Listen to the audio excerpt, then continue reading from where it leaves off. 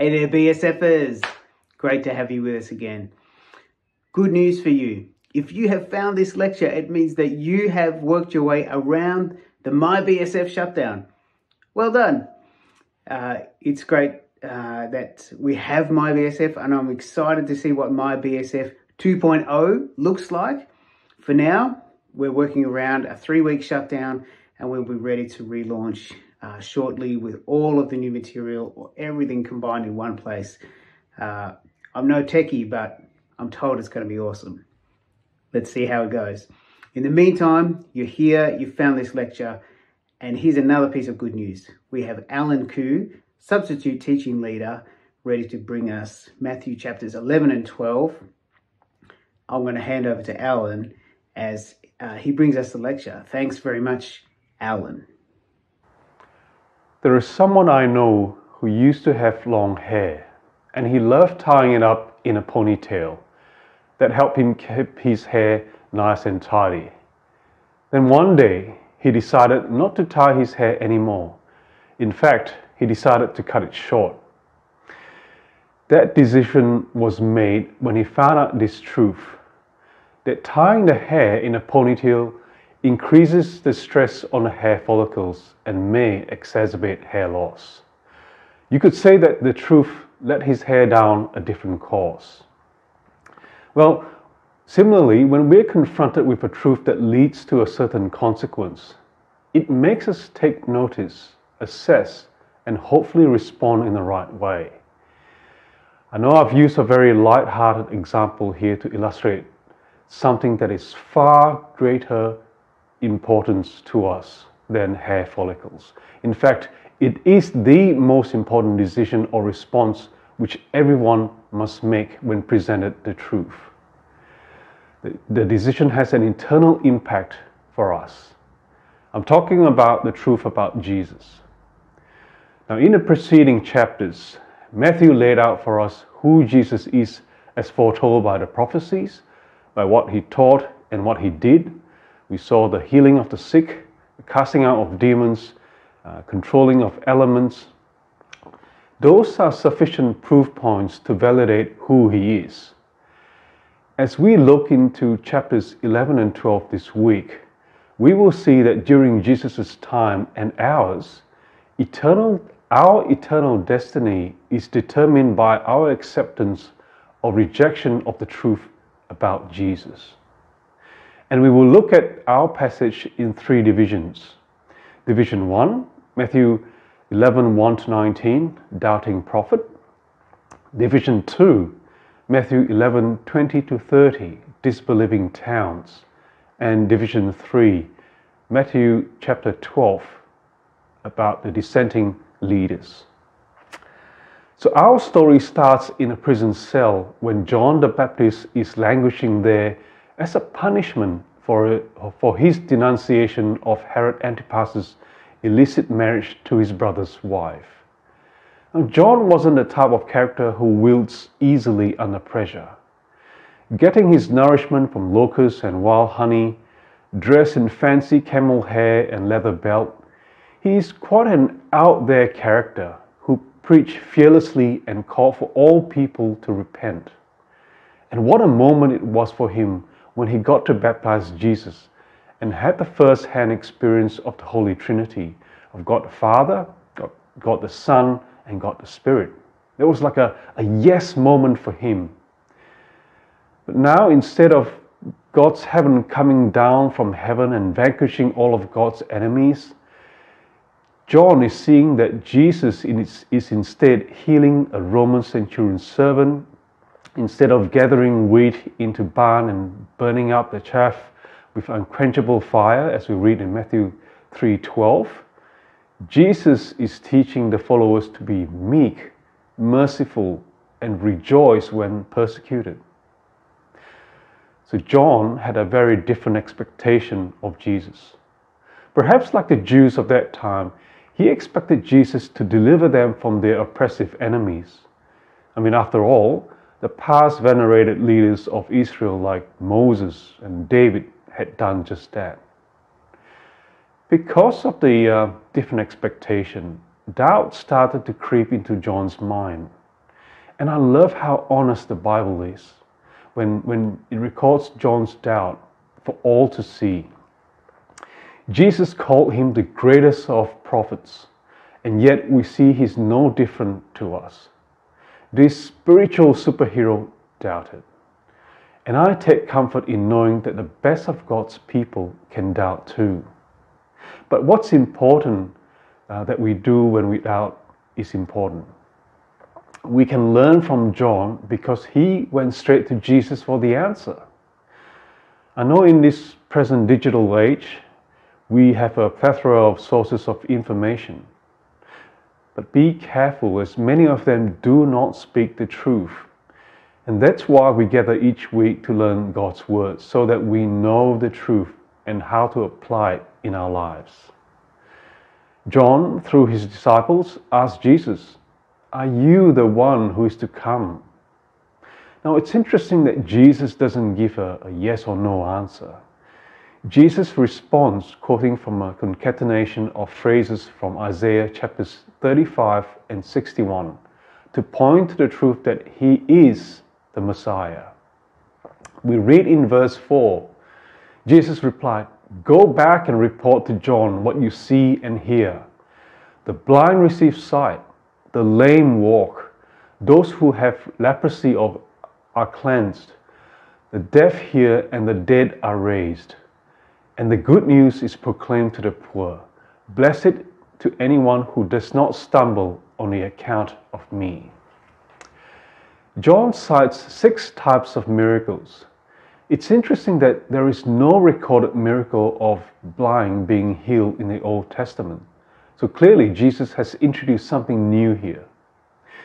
Jesus is essentially saying to John's disciples, go back to the Word of God and look at the evidence and then answer your own question. And that's a key lesson for us when we start to doubt. Go back to the inerrant Word of God. Go back to God. Now it's okay to doubt, just like John. But when we do, we know that we can offer our doubts to God and ask Him to answer them. The danger for us, though, is when Satan uses doubt to distort the truth about God. In Genesis 3, we see that Satan introduced doubt into Eve's mind when he asked, "Did God really say, 'You must not eat from any tree in the garden'?" Satan is constantly prowling for opportunities to make us lack confidence in God's word and His promises.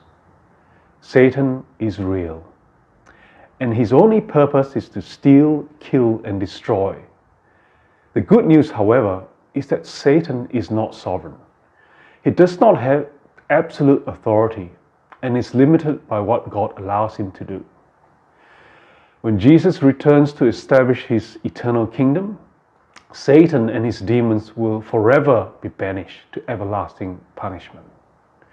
We need to recognize the truth about Satan and be aware of his deception and rejection of Christ.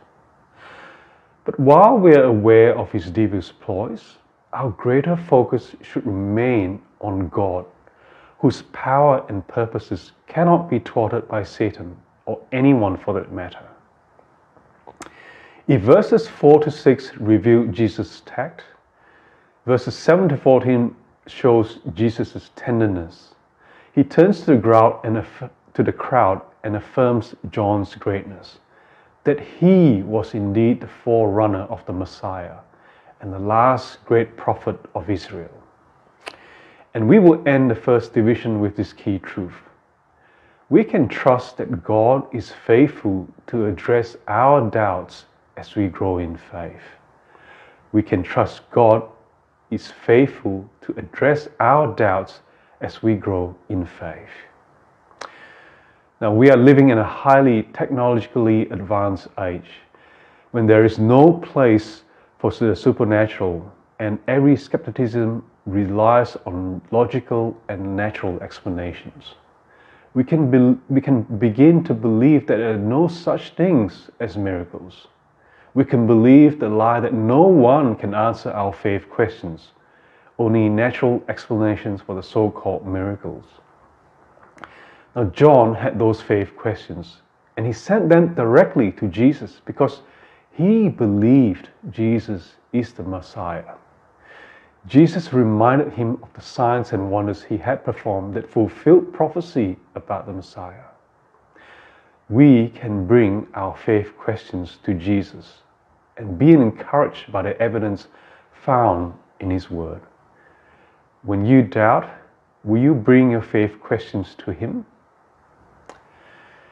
In our next division, Jesus calls people to believe Him and warns those who reject Him. Not only did Jesus speak about the greatness of John the Baptist as a prophet, Jesus also spoke like a prophet in that He warned the people of Israel that if they do not repent, great judgment will be upon them. Jesus references possibly the three top pagan sin cities that any Jew would know: Sodom, Tyre, and Sidon. And He compared them to the cities of Chorazin, Bethsaida, and Capernaum, which laid north of the Sea of Galilee.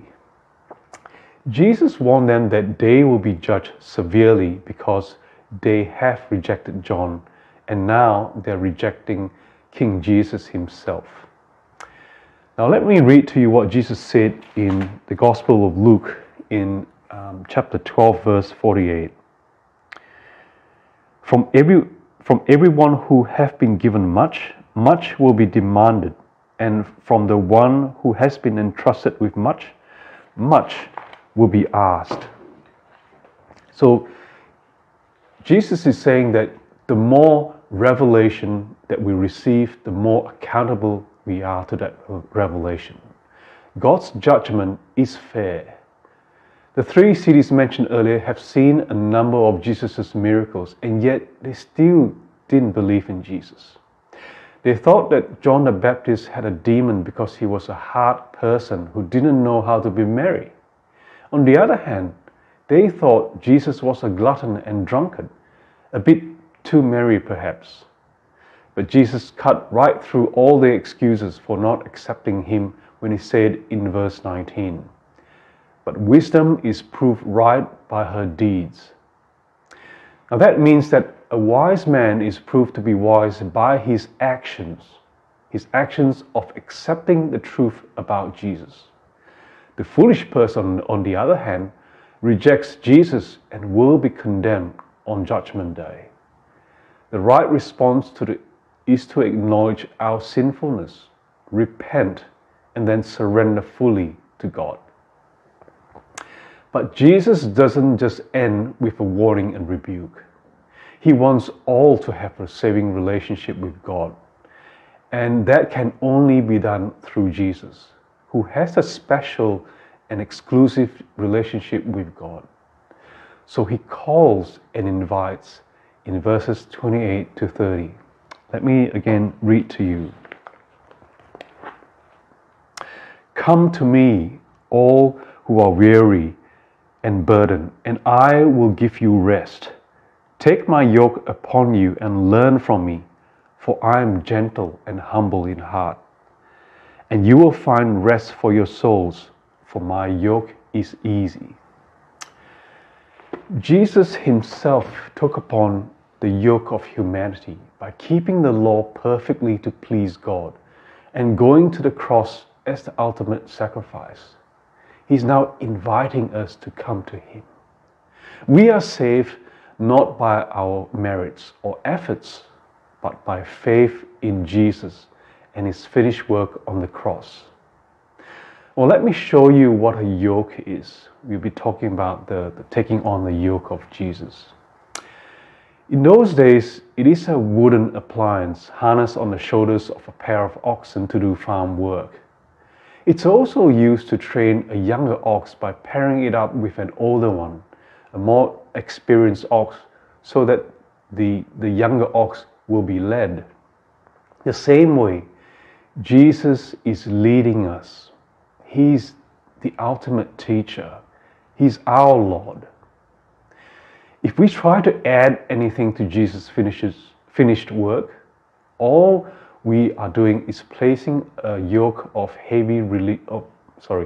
a heavy yoke of religion onto ourselves, robbing us the pure joy of being in relationship with the living God.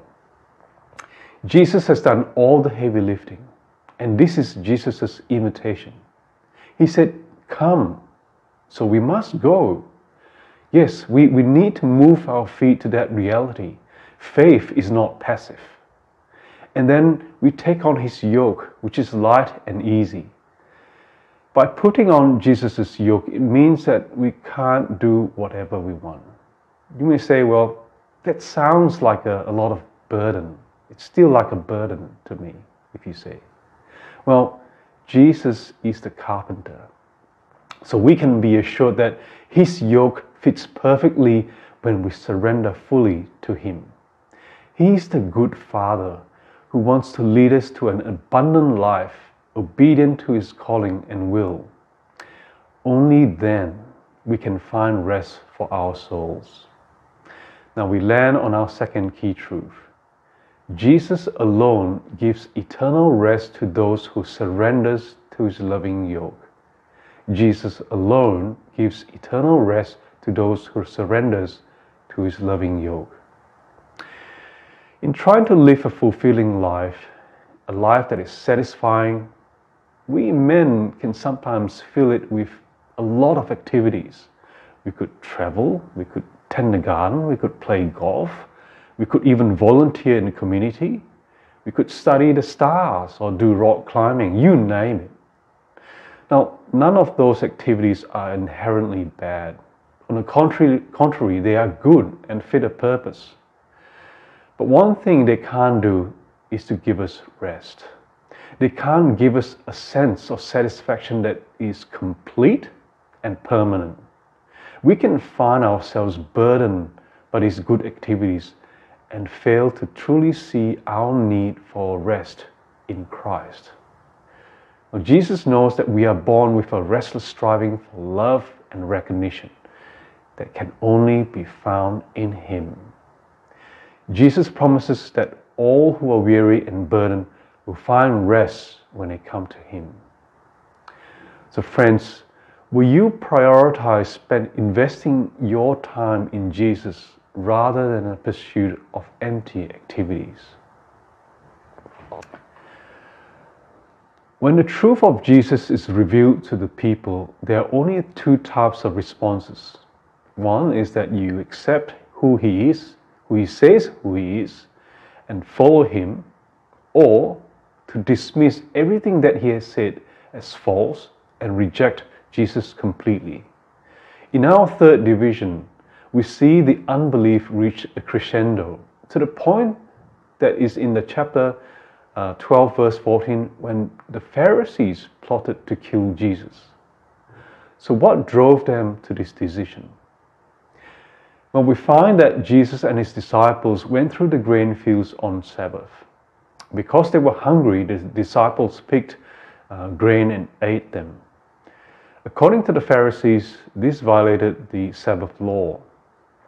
Jesus then told them about the account of King David, and God's purpose for the Sabbath was always to bless humanity, not to burden the people as the Pharisees had made it all to be with their strict rules. It's meant to give life. Later, when they met Jesus at the synagogue, they tested him again by asking if it's lawful to heal a man with shriveled hand. Jesus said to the man with shriveled hand, "Stretch out your hand," and his disability was instantly healed. When Jesus taught the Sermon on the Mount, which we looked at a few weeks ago, he said that although the law states that you shall not murder, anyone who is angry with his brother or sister is guilty of committing murder in their hearts and is subjected to the same judgment. So it's ironic that the Pharisees, who are sticklers to the externalities of the law, committed murder in their hearts.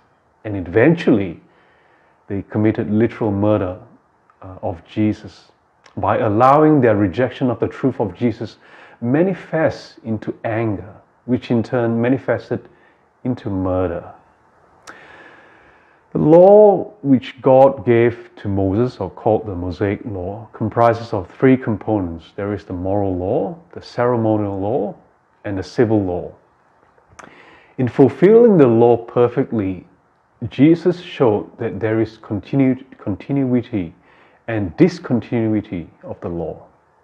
What do I mean by that? The moral law is to continue, but not the ceremonial law. The ceremonial law was just a shadow of better things to come.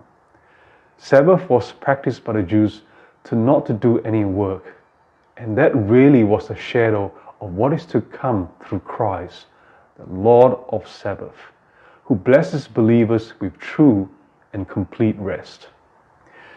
When the Pharisees, what the Pharisees had was a system of religion, or a system of worship that is based on works and ritual. They believe that they can win God's mercy and favor through their works. That is also the natural tendency of human beings, to be in control, to want to be in control and achieve a desired outcome deterministically. If I do this or work harder to please God, then I will gain His favor. Friends, that is not in God's economy. Jesus is the only way to the Father, and the Pharisees failed to acknowledge that. The truth is, at the root of all unbelief, it's Satan. Satan was an angel, a creation of God, who not only rebelled against God, but mounted a revolt with a host of demons with him. They opposed God's mission, His message, and His people. By fulfilling God's law at the cross, Jesus defeated Satan in his victory over sin and death. Though defeated, Satan still prowls the earth, seeking to lie, kill, and destroy, until a time comes when Jesus returns to rule and banishes him and all those with him to eternal punishment. But take heart, because Satan is not God. He's not omniscient, omnipotent, or omnipresent. His influence is still limited by God. When Jesus healed the man with the shriveled head on Sabbath, it pushed the Pharisees to plot on how to kill him. Satan had played a part in fueling the growing opposition to Jesus, which eventually culminated in his death on the cross. In verses 20 to 37, we see Jesus healing a demon-possessed man. Some were astonished, but not the Pharisees. They accused Jesus of colluding with Satan. They surmised Jesus' ability to heal came from Satan. The work of the Holy Spirit is to convict people of Christ. But when truth is permanently rejected, that is the blasphemy of the Holy Spirit. And Jesus warned in verse 31 that there is no forgiveness for that. Well, you may think, well, I still sin even though I've been warned or directed not to by the Holy Spirit. Does that mean there is no forgiveness? I believe Jesus was talking about a condition of a person where the mind is so depraved to the extent that it causes the perversion of truth. Wrong is called right. Right is called wrong. Truth is called lies. God revealed the reality of who Jesus is through His words and His works. If anyone rejects this manifestation of God's Holy Spirit and the power and attributes it to Satan, then he is rejecting salvation and ultimately God. So back to the question, if you're thinking about your sin and are affected by it, that means there is hope. In 1 John 1:9, it says, if we confess our sins, He, meaning God, is faithful and just and will forgive us our sins and purify us from all unrighteousness. And as one Bible teacher pointed out, the warning in verses 31 to 32 becomes a reality for those who have distorted the truth to the point of removing any awareness of their need for forgiveness. Jesus' death on the cross covered every sin of those who finds rest in Him. It covers our past, our present, and future sins. So I urge you, friends, to go to God to confess your sins and repent. In verses 32 to 37, Jesus warns us against using our words in an idle manner, because our words reveal what's really inside our hearts. Therefore, a careless word may be a basis of God's judgment. With each encounter with Jesus, the hearts of the Pharisees became harder and harder. They chose not to believe in Jesus. In verses 38 to 45, they wanted a sign and have asked for it so that it became an evidence of their unbelief. They wanted Jesus to prove that He was the Messiah. One commentator wrote, "For Jesus to have given them a sign would have been wrong. He would have catered to their unbelief and allowed them to set the standards for faith." The only sign Jesus would give them was the sign of the prophet of Jonah, who was in the belly of the huge fish for 3 days and 3 nights. Jonah's miraculous escape authenticated his mission from God. The resurrection of Jesus did the same.